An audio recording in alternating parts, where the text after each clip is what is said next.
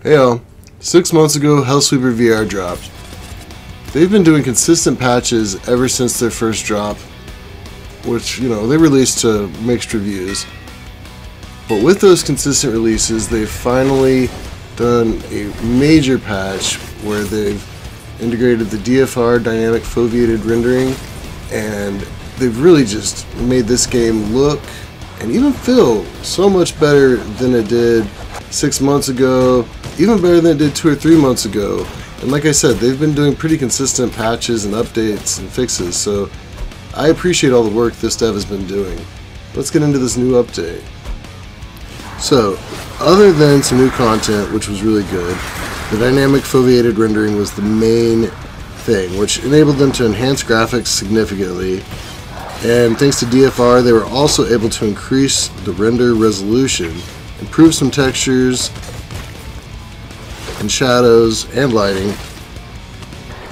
But perhaps the most noticeable thing, I think to me, probably to everybody, is the clarity. It just looks so good.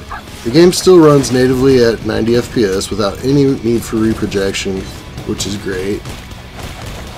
They also added eye tracking, which caught me off guard when I first started playing, because I had not played this game with eye tracking, obviously, as it just came out yesterday. And I mean, they're using it. That eye tracking, it took me a second to relearn, and I don't think I was playing the game as good as I was before at first, but then once I kind of got used to it, I mean, for the summoning, the telekinesis mechanics in the game, I think they really found a hit with that. They did a great job implementing all this, by the way.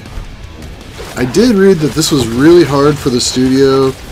I think it took them about 6 months, and they basically dismantled the whole game and just went back and forth, trying to get it right and get everything working.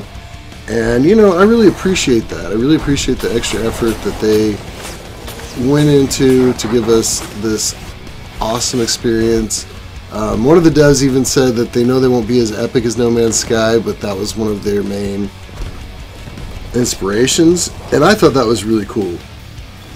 I like the imagery of a studio full of devs going, I don't know what to do, and then just like pulling out No Man's Sky VR on the VR headset and rocking out. I mean, talk about a way to get inspired. No Man's Sky is definitely an inspirational game. But hey, Hellsweeper team, you guys have nothing to be ashamed of. You guys made an excellent game here, and you guys are continually improving it.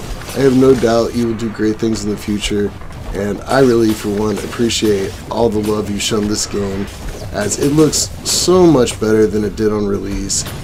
It was fun to play on release, but it was like Doom with terrible graphics. Now it's its own thing. I love it.